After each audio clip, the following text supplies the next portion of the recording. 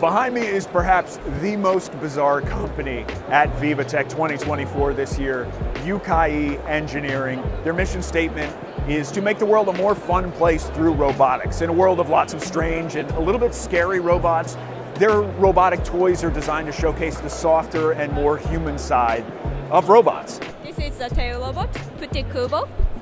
So if you paddle it, they react by the moving tail. Okay. I'm not sure how I feel about this. I'm not, it likes it. It likes it. Mikey, it likes it, yeah. And this is Amagami Hamu Hamu. It's a nibbling robot. If you put your finger here. Okay. Yes, that robot does nibble. Yes, as advertised. And this one's the newest product from us. A breathing pillow. Yep. If you pick it up, it's allegedly soothing. So let's see how soothing this is. Yeah, it does breathe. It's like a little child without appendages or a head. You know what I mean? All of these products feel a little bit quirky, a little bit offbeat to me. They're interesting, they're fun. How would you describe the company's mission statement and what the products that you guys offer? The company rep told me that if you look at all the other offerings of robotics here at the conference and everywhere else, there's a lot of dystopian, scary stuff, and it's their mission to use robots for fun, for soothing, you know, for kind of a more human purpose here. And this purpose is to nibble on your finger.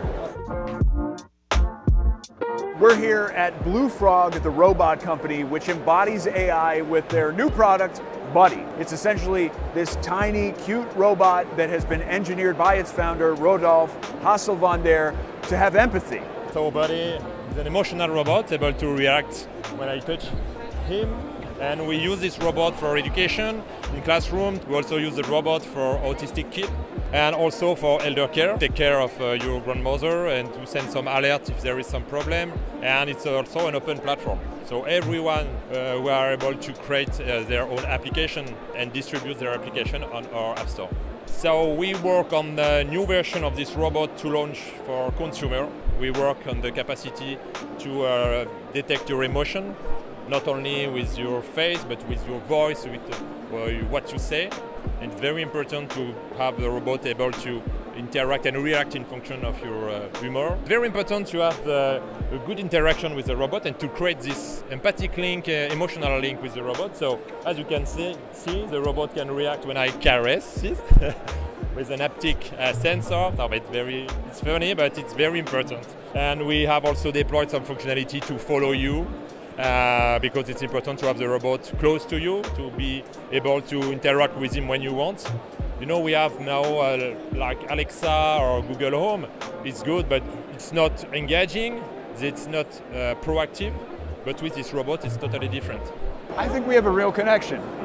Look at this, little face. The founder told me that he envisions a not-so-distant future where just like everybody has a cell phone today, everybody will have a robot companion. So really interesting product, really cute execution of the AI robot. Pretty cool.